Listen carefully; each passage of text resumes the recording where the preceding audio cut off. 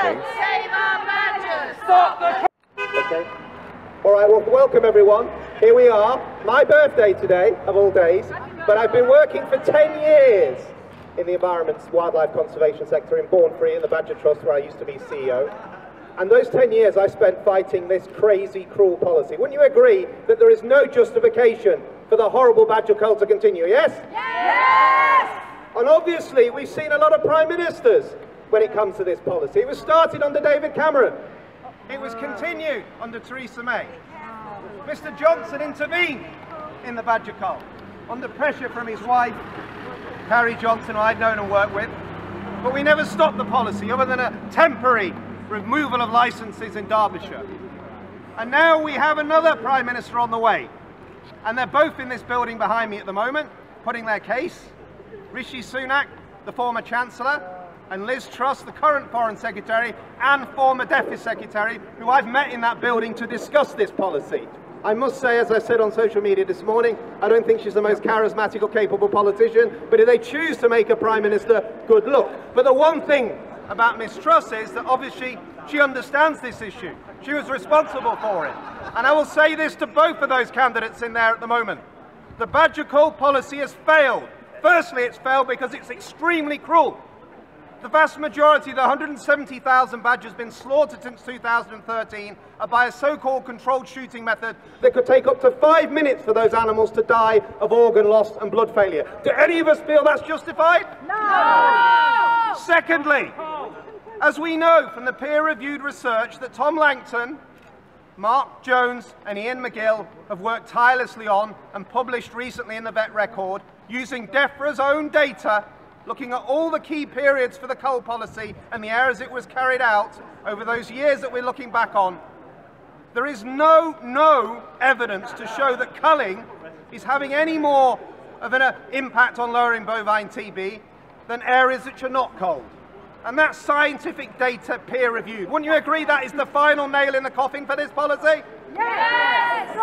And if that's not enough for you, bearing in mind this country is in an economic meltdown with 10% inflation, huge deficits, huge debts, and people finding it very hard to pay for food or heating, they have spent, this government, these ministers, this government here behind you, over £100 million killing 170,000 badgers. Do you not think that £100 million could be better spent in our economy? Would you agree? Yes! There is no justification on cost grounds. There is no justification on effectivity grounds.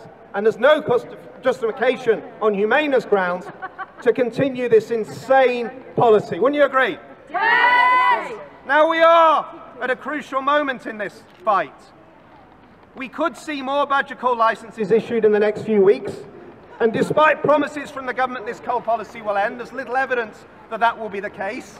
Yes, 4-year licences will come to a close, but there is a policy of allowing reactive culling where they consider there are outbreaks where they want to blame badgers for those outbreaks. And there is no certainty that culling licence won't be issued for another 5-10 years. Do any of you think that's acceptable? No! So we might see 200, we might see 250,000 of these protected species killed over the next few years. That's the biggest destruction of a protected species ever carried out in this country, and it could push that species to the verge of extinction in areas where it's inhabited since the Ice Age. Do any of you think that's acceptable? No! It's cruel, costly and insane. And it's the canary in the coal mine when it comes to protecting the future of our natural environment and wildlife. We cannot farm in such a way where we pollute the environment, we're cruel to animals, we inflict diseases on wildlife, and then we kill the wildlife as a consequence. Wouldn't you agree? Yes! We've got to find better ways of farming. We've got to find better ways of looking after our countryside and our wildlife for this generation and generations to come. I fought this policy for 10 years. I'll probably go on fighting it for another 10 years. But I hope at some point this insanity will come to an end. I want to thank Mary Barton. What an amazing campaigner. Year in, year out, come rain, snow or heat wave, she's been outside these buildings. Let's have a round of applause for her.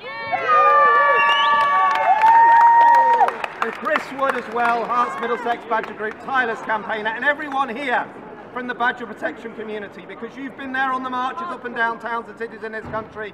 You've been there for the debates in Parliament. You've been there for the protests outside of this building. And let's thank Tom Langton, who can't be with us. Let's thank Mark Jones, who can't be with us. Let's thank Ian McGill, that can't be with us, because they have worked tirelessly to get that peer-reviewed data published. And that is critical for ending this insane, cruel policy. Wouldn't you agree? Yes! We will finish this.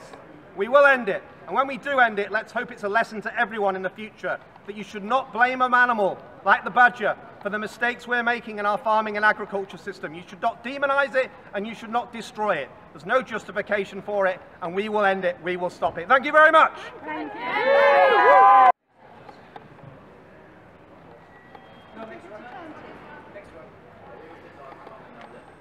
Save our badgers! Stop the cull! Save our badgers! Stop the cull! Save our badgers! Stop the cull! Save our badgers! Stop the cull! Save our badgers! Stop the cull! Save our badgers! Stop the cull!